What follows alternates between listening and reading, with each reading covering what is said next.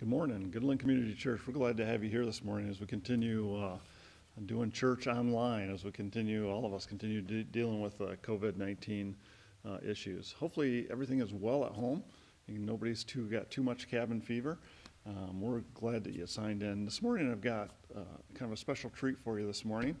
Pastor Scott and I have been calling, he's called his worship team, and I've been calling worship leaders I've known in the past, and we've conned them into doing some worship from home. And so we have our first installment of this. This is Caitlin and Colton Thompson. Young couple got married a couple years ago. I've known Caitlin and Colton since they were probably in junior high, and they are a great couple. They love the Lord. They're excited about doing ministry, and they just do a wonderful job on the Way Church's worship team. We got a beautiful song called Holy Spirit, and we're going to take a listen to that right now. So sit back and enjoy the great worship.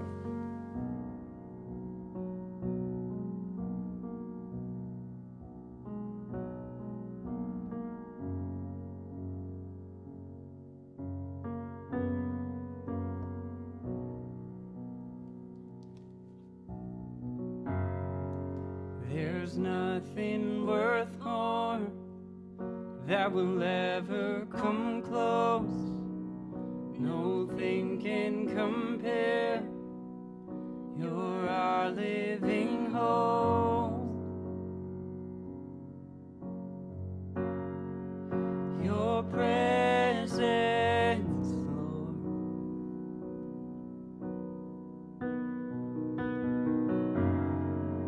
I've tasted and seen of the sweetest of love, where my heart becomes free and my shame is undone.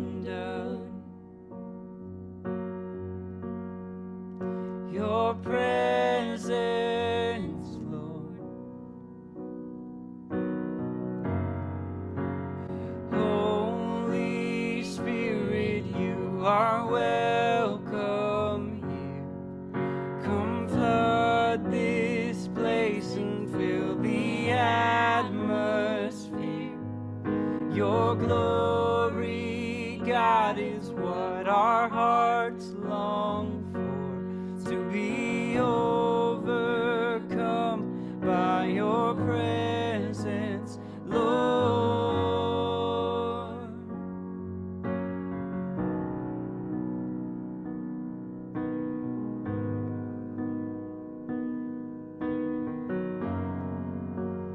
Nothing worth more that will ever come close. Nothing can compare. You're our living hope. Your presence, Lord.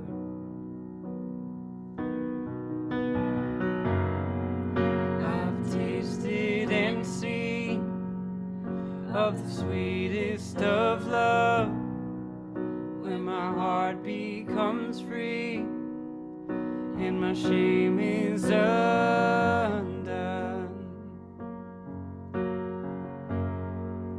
Your presence, Lord. Holy Spirit, you are welcome here. Come flood this place and fill the atmosphere. Your glory, God, is what our hearts long for, to be overcome by your presence, Lord.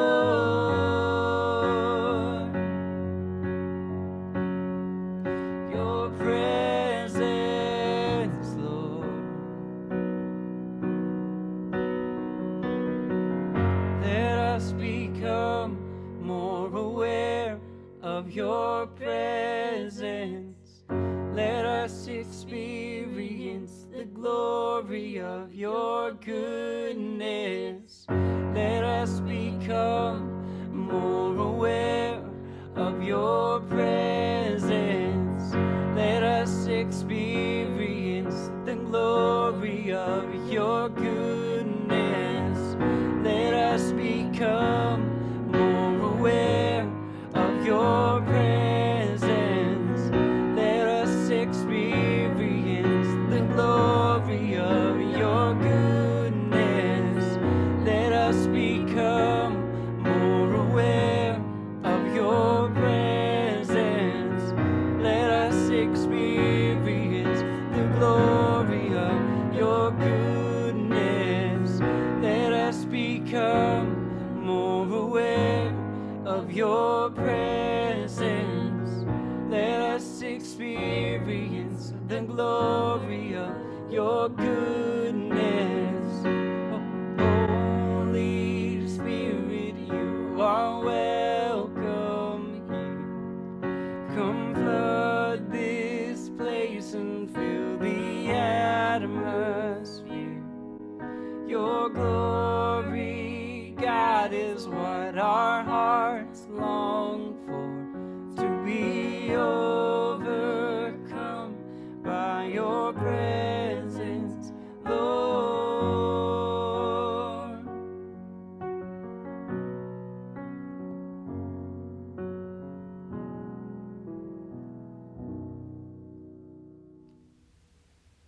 Well, wasn't that that was awesome? It's neat to see the abilities that God has blessed them with, and I think that really touched my heart, and I know it'll touch yours. Turn with me in your Bibles to Luke chapter 19. We've been on this journey since Christmas. We started before Christmas, right after Thanksgiving, where we talked about the birth of Christ, the announcement of the birth, the prophecies about Christ, and we followed Christ through his life, through his public ministry, and now we're here all the way. It seems like it's gone quick, just like that. We've looked at so many stories along the way here, and now we're here. We've gone from the birth all the way, and now next week with Easter, we're going to be celebrating the death, burial, and resurrection of Jesus. Hopefully you've been impacted by the stories over the last couple months. We've only scratched the surface, honestly. We really couldn't dig deep into all the different stories that were there. But what's neat about the stories that we did dive into is when we get to this point, we're going to talk about the blessed is the King, that there's going to be a celebration that Jesus is the King. Now maybe the motivations weren't quite right at this point in time, but they had the right idea. And we're going to dig into that. As we dug into those other stories, it's evident, if you've been with us over the last couple months, that Jesus isn't just a good teacher. Jesus isn't just a great prophet. He's so much more. You can't look at these stories and dig into the stories like we have without realizing that Jesus is the Son of God, meaning that he is God, and he is the King. And we're going to look at this celebration here as we talk about the Palm Sunday and the triumphant entry. And come along with me as we read the passage and as we dive in. Because our theme this morning, we're going to talk about sovereignty. That we need to realize that Jesus is sovereign over our lives. Now we talk about sovereignty as a nation, but is Jesus sovereign over your life? Let's read our passage. We're in Luke 19. We're going to start in verse 28. And when he had said these things, he went up ahead, going to Jerusalem. And when he drew near to Bethphage and Bethany at the mount that is called Olivet, he sent two of his disciples, saying, Go into the village in front of you, where on entering you'll find a colt tied on which no one has ever yet sat. Untie it and bring it here. If anyone asks you, Why are you untying it? You shall say this, The Lord has need of it. So those who were sent went away and found it just as he told them. And they were untying the colt, and its owner said to them, Why are you untying the colt? And they said, The Lord has need of it. And they brought it to Jesus, and throwing their cloaks on the colt, they set Jesus on it. And as he rode along, they spread their cloaks on the road. And he was drawing near, already on the way down from the Mount of Olives. The whole multitude of his disciples began to rejoice and praise God with a loud voice for all the mighty works that they had seen, saying, Blessed is the King who comes in the name of the Lord, peace in heaven and glory in the highest. And some of the Pharisees in the crowd said to them, Teacher, rebuke your disciples. He answered, I tell you, if these were silent, the very stones would cry out. In our passage this morning, we're going to see several reminders, and I use the word reminders, but I think that's probably kind of soft. It's really, we're going to see several impacts of the importance of Jesus' sovereignty. The importance of his sovereignty not only over this world and this universe, but the sovereignty he should have over each of our lives. I come across this little article on advice from kids. We give kids advice, and they often follow it or they don't. I have 4 boys, and I've told many stories about how well they follow advice or don't follow advice, and we've repeated these. But there's some interesting ones here, and I think you'll find them humorous. Don't let your mom brush your hair when she is mad at your dad. I like that one. This one's a good one too. If your sister hits you, don't hit her back. They always catch the second person. Don't pick on your sister when she's holding a baseball bat. That's a good one. This is a personal favorite of mine. We see this at our house. You can't trust dogs to watch your food. Our dog steals our food off our plates all the time. Don't say the last one there is a rotten egg, unless you're absolutely sure a slow kid's behind you. If you want a kitten, start out asking for a horse. That's a pretty good one. When you're dressed up like a princess, it's easier to act like one. Hey, that's not bad. When you want something, I like this one, and I know you guys out there at Goodland are going to get a kick out of this one. When you want something expensive, ask your grandparents. That's a good one. Wear a hat when feeding seagulls. Yeah, good common sense there. Never try to baptize a cat. That could be painful. And then my last 2, these are my personal favorites. When your dad is mad and asks, "Do I look stupid?" Don't answer him. And the last one, never tell your mom her diet isn't working. That's really probably good for us husbands to remember too. Advice. Sometimes we're not so good at following instructions, are we? Whether we're as adults or as kids. And as we look at our story, we're going to look at the first couple verses, and we're going to take some time this morning and just really pick through these verses and see what they've got to say to us. The first 2 verses, when they had said these things, he went ahead going to Jerusalem, and he drew up near to Bethpage and Bethany at the mount that's called Olivet. He sent 2 of his disciples, saying, "Go into the village in front of you, where on entering you'll find a colt tied, in which no one has ever yet sat. Untie it and bring it here." As we talk about the preparation for the king, he gave instructions. He gave specific instructions to his disciples. And what I like about this story is there's no questioning of the disciples. The disciples that were assigned this task just went about it. And what's interesting about it, too, we can overlook it, but Jesus knew exactly what was going to go on and what was going to happen. He had foreknowledge, again, showing his godness in him, that he is the Son of God. He knew exactly where the colt was going to be. He knew how the owners were going to react. And how it was going to go. But his followers were willing just to follow those instructions. Really, the question we have this morning before us, again, as we talk about the sovereignty of Christ, have you ever felt the feeling that God wanted you to do something, but you've kind of pushed it off or ignored it?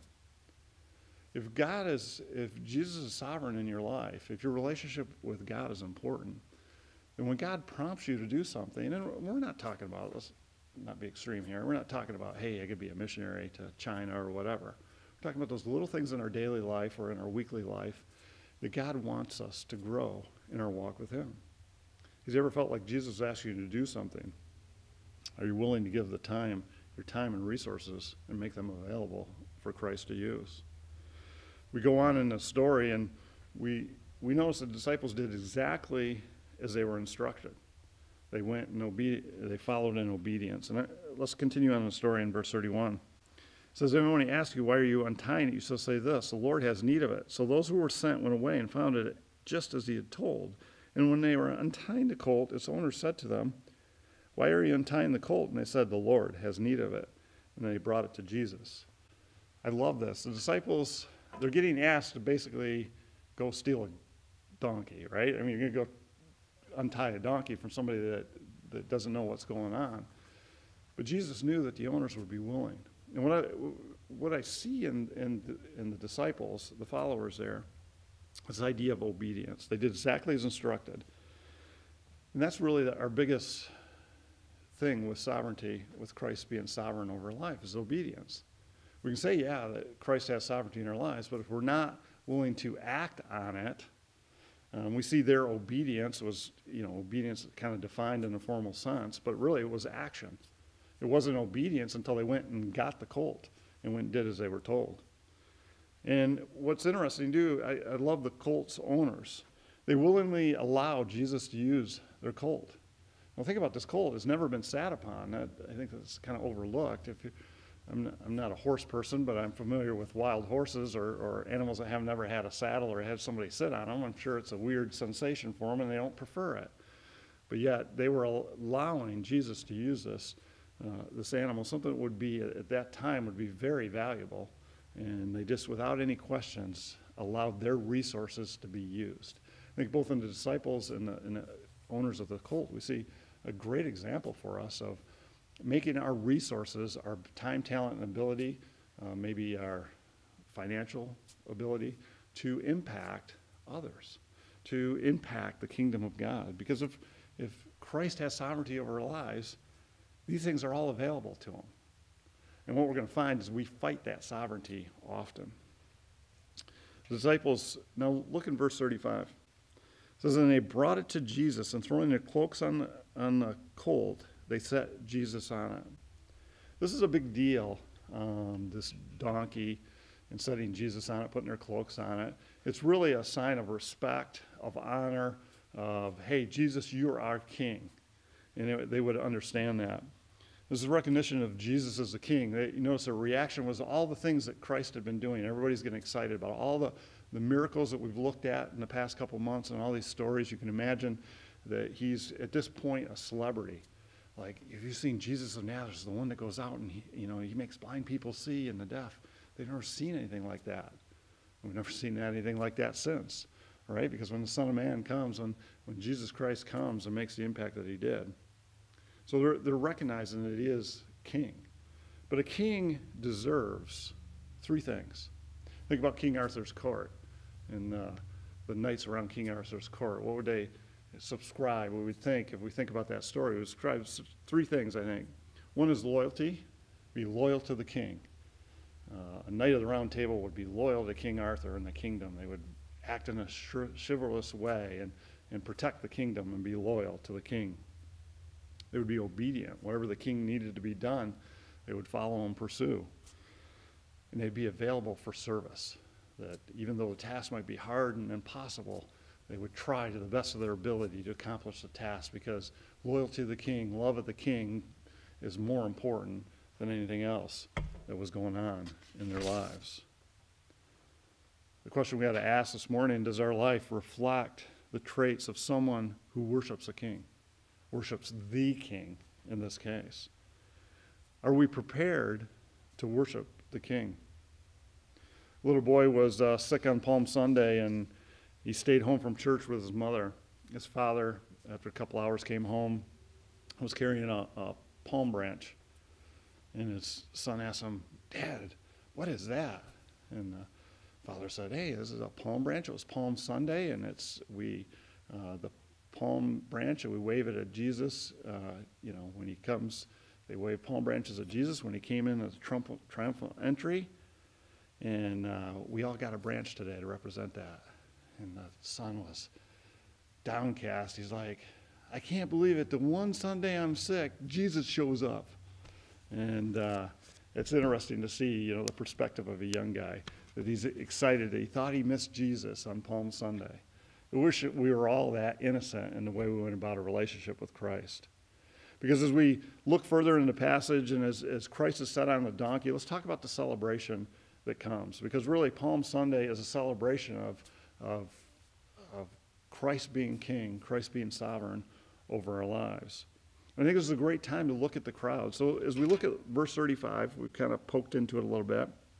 They brought it to Jesus, throwing their cloaks on the colt. They set Jesus on it. And as he rode along, they spread their cloaks on the road. And he was drawing near, already on the way from the Mount of Olives. The whole multitude of his disciples began to rejoice and praise God with a loud voice for all the mighty works they had seen. saying, "Blessed is the King who comes in the name of the Lord, peace in heaven and glory in the highest." We see several things here. I want to talk about, just so you know the background, and this is about a 2-mile run from Bethany to Jerusalem. It was about 2 miles. So you can imagine the crowds are starting to swell as he comes through. They hear this commotion. There's Jesus riding on this donkey with the cloaks on it, and they're starting to spread out their cloaks on the path. And you can talk, that's really symbolic of them giving their allegiance to the king. Imagine the donkey walking on this, and they're celebrating. We'll talk about the elements in a second. I want to talk about the crowd as the crowd builds. I think there's 4 components to this crowd. The first one would be the ones that are very, very excited. They would be Jesus' disciples, the ones that know Jesus, have watched him, that are believers in Jesus. They're excited for who Jesus is. They're starting to understand, maybe in a physical way, that Christ is different than everything else. I don't think they quite, at this point, everybody kind of catches the spiritual connotations of what Christ is going to do and how he is really ultimately king in our lives. But they're excited about that. They love Jesus. They're passionate about it. And then there's the curious and lightly informed. People are just around like, hey, what's going on? Hey, let's come and see Jesus. And they'll say, yeah, I heard about him, and I don't see him in real life. You know, it's like when a parade comes to town. We all want to go see the parade, right? And then there's the rebellious, those that want the government overthrown at that time. They want to get the Roman oppression off them. So they would come, oh, hey, maybe this is a guy that's going to throw the oppression off. And so there would be those elements in the crowd, and they're getting excited. And then it would be the opposition, the religious and the leaders, and maybe some of the secular leaders that are there, and they're angry because this man, this silly teacher, is getting all the attention that we should have. Who is he? But I think this crowd looks exactly the same as our culture does today. And let me explain the 4 elements. You've got Jesus' disciples. Those are us believers that are passionate about Christ, that we love Jesus. We try to do our very best to serve his kingdom and build our relationship with him. But then this is the next one, when we talk about the curious and the ones that aren't fully informed. I think there's many people that attend our churches, or right on the fringes of attending our churches, that know about God, know about Jesus. Maybe they're exposed to Vacation Bible School or Sunday school when they were a kid. Maybe they're coming to a church on a regular, semi-regular attendance, but they really haven't fully engaged in a relationship with Jesus Christ. They kind of know of it, and they think just by showing up to church or just trying to do good that that's good enough. But the reality is we know that that's not good enough. Just being on the edges and not fully giving your life to Christ is not starting that relationship. Then we have the rebellious, those that, we can see that all over our community, right? Those that know better, don't want to be, are too cool for school, if you want to put it that way. They're too cool to give their lives to some silly religion. And then you have the opposition. Those are actively trying to dismantle what the Christian church or the body of believers does in a community. We see that. So, as history repeats itself, we look back, right? And so we see the same issues that Jesus was dealing with in his time, we're dealing with in our time. And so the story is very relevant to us this morning. Let's talk about the praise, is the branches. This is a symbol of rejoicing as they're waving the branches as Jesus is walking, and they're saying, in some passages, English Standard Version changes it slightly, kind of explains the verses, but Hosanna in the highest, right? They're excited about Jesus and he's coming, and it's a celebration. The colt is very interesting. Let's turn with me, if you've got a second. And I always cheat. I've got mine marked ahead of time, so I'll give you a second. But this is video, so you can pause it. It's not a big deal. Let's go to Zechariah chapter 9. Zechariah chapter 9, verse 9 says this. Rejoice greatly, O daughter of Zion. Shout aloud, O daughter of Jerusalem. Does it sound like what's happening right now in our story? They're celebrating Christ. They're celebrating, they're having a big celebration. Behold, your king is coming to you, righteous and having salvation is he, humble and mounted on a donkey, on a colt, the foal of a donkey.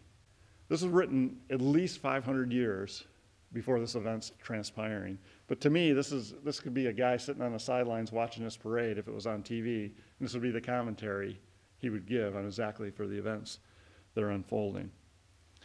Notice what it says here. Behold, your king is coming to you, righteous and having salvation. Is he humble and mounted on a donkey, on a colt, the foal of a donkey. It's meek and on a donkey. Now, in our time, we're thinking, okay, so he's on a horse, on a donkey, no big deal. But it is a big deal because a king, if he came into your town on a donkey, was the idea of peace. If he came riding on a horse, he was coming in conquest, so he had conquered you. But as he comes on a donkey, he's like, it's the idea of peace and starting having that peace, symbol of peace, or like a peace treaty. Hosanna, the word literally means save us. That he's to save us. The cloaks. This is a symbol of willingness, obedience, and loyalty, as we talked about earlier. So as we see, they're excited. They're hitting the right notes here. But we can understand that the people there in this crowd, they're excited for a kingdom here on earth right at that moment. And that's not really what is happening. Here's a misunderstanding. They wanted a physical kingdom right now. No understanding that the king must suffer before he exercises his supreme authority. Turn with me to Isaiah chapter 53. We looked at this briefly last week, and I'm going to read it again. We won't spend a lot of time on it because we've been focused on it. He was despised and rejected by man, a man of sorrows and acquainted with grief, as one from whom men hide their faces. He was despised, and we esteemed him not. Surely he has borne our griefs and carried our sorrows, and yet we esteemed him stricken, smitten by God and afflicted. But he was wounded for our transgressions, he was crushed for our iniquities. Upon him was the chastisement that brought us peace. And with his stripes we are healed. All we like sheep have gone astray, we've turned every one to his own way, and the Lord has laid upon him the iniquity of us all. It's a description of what this king that they're celebrating now, just a short week later, are going to be yelling, crucify him and hang him on a cross. And he's going to suffer for our sin. He's going to pay that price for our sin. Romans 6:23, for the wages of sin is death, but the gift of God is eternal life through Jesus Christ our Lord. That's the gospel message. That's making Jesus sovereign over our life. It's so, so, so important. Jesus is no longer entering Jerusalem as a worshiper, but he's entering Jerusalem as a king. I don't know about you, but and when we used to get Sunday papers, when we used to get the newspapers, now there are not too many of them surviving now, but you always look forward, as a kid, I always look forward to the Sunday cartoons. And one of my favorites was Calvin and Hobbes. I love Calvin and Hobbes, that was a great one. But another favorite of mine was the Peanuts cartoons, Snoopy and Charlie Brown and Lucy and Linus. Linus, the one who carried the little blanket around all the time. And there's a cartoon of Lucy and Linus, and Linus is sitting on a couch, and he's all curled up with his little blanket, and he's reading a book. And Lucy's standing behind him, and she has this funny expression on her face. And the caption says this, and he says, Lucy says, it's very strange. It's happening, this look is happening because I'm looking at you. And Linus says, what happens when you look at me? And she says, very calm, you can understand Lucy, her attitude. She says, I can feel a criticism coming on me. Isn't that interesting? Linus ain't doing anything, but as a sister, you gotta say something, right? As a sibling, you gotta get them. That criticizing's coming upon her.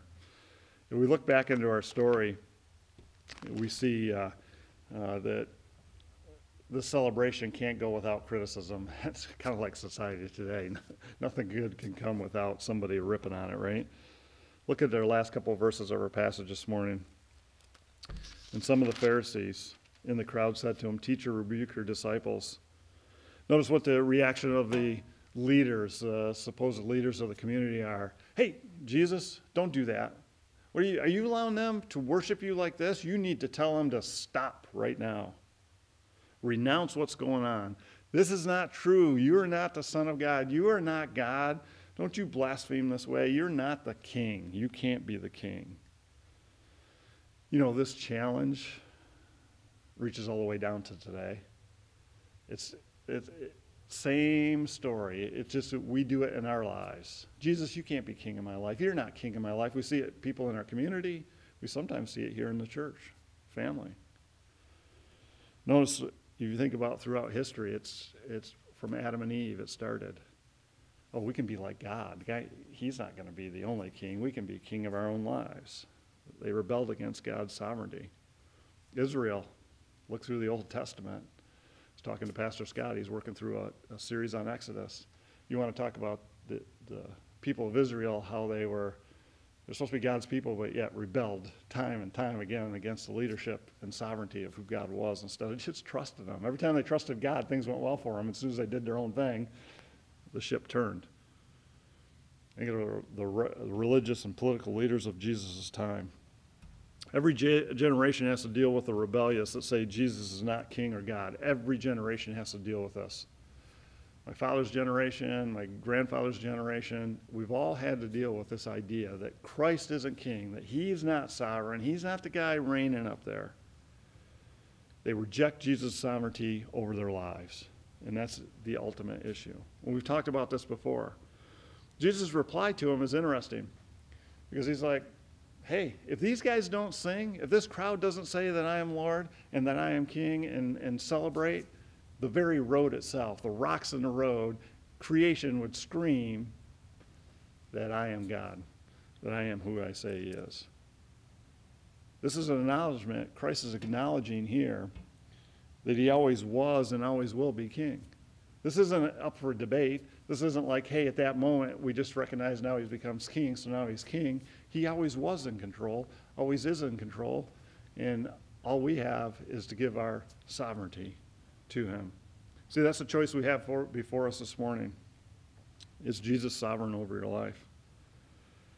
This passage should sharpen our awareness of the sovereignty of Jesus Christ, and understanding that, I'm going to ask you this morning, if you don't know Jesus Christ as your personal Savior, you're picking self, that you can take care of yourself. And in this day and age, with the things that we have going on now in our communities, none of us are in control of our end, of our fate, of our lives, however you want to put it. And I don't mean to be harsh with that, but the reality is, maybe this is a wake-up call for us to say, hey, we are finally understanding that we are not sovereign over our own lives. And I'd rather place the God of the universe, the Jesus that loves me, made me unique and special, in charge of my life, because I think he can do a better job than I can. When you give your life to Jesus Christ, you ask him to forgive your sins and start that personal relationship with him. Make him Lord of your life. That's what you're doing. You're saying, look, I can't do it on my own. I need you, Jesus. I'm going to trust in it. I'm going to make you sovereign over my life. That's our challenge this morning. If you don't have a personal relationship, make him sovereign over your life. Ask him to be your personal Savior. Maybe you've been a believer for a long time like me. Maybe you've slipped out of the pattern. You find areas that you are sovereign over. This is your, it's like back hundreds of years ago when Europeans used to sail their little boats around and they'd find a new island or something and they'd put their flag in it. They're staking their claim to that was theirs. That's really what we have this morning as believers. You got your flag, the me flag, staked all over different areas of your life. Oh, you're going to let God have Sunday mornings and Sunday afternoons or whatever. But the rest of the time it's your life. You need to strip that away and give sovereignty to Christ over our lives. Kevin Miller is a writer and a Christian man, said this: when Jesus comes to town, he often challenges the things that are most dear to us. See, what happens is we develop our relationship with Christ and it gets deeper. All of a sudden, God's like, hey, tapping you on the shoulder, that area in your life that you've been holding on to, that you keep going, is causing sin in your life, you need to give that up. And that's the challenge this morning. Are you willing to open up and allow him to mess with your life? Because when he messes with your life, he's going to make you stronger and better. And it's going to be much more impactful. Let's pray this morning. Dear Heavenly Father, we humbly come before you. We realize that you are sovereign over our lives. As we celebrate Palm Sunday at home this morning, we are so excited to realize the magnitude and power that you have. Help each of us to strip away those things in our lives that are getting in the way of you being sovereign over each of our lives. Help us to start that relationship over again if we're struggling, if we just feel like we've gotten so far from you. Just we're going to ask for forgiveness, and we know that you'll cleanse us from our sins. We ask you to continue to bless those first responders that are out there. They're on the front lines working so hard for us. We're so thankful for those. We ask you to bless those that are working in the grocery stores and all the stores that are supplying the needs that we so desperately need. We ask you to just protect them, keep them safe. We ask you to give our leaders, whether it's state leaders or national leaders, the wisdom and courage to do the right things in this type of situation. We ask that you would turn the hearts of America towards you. Help them all to realize they aren't in control, that we need to turn to you. And may you start revival in our nation today. In Jesus' name we pray. Amen. Well, thanks. I hope you have a great week, and may God bless you.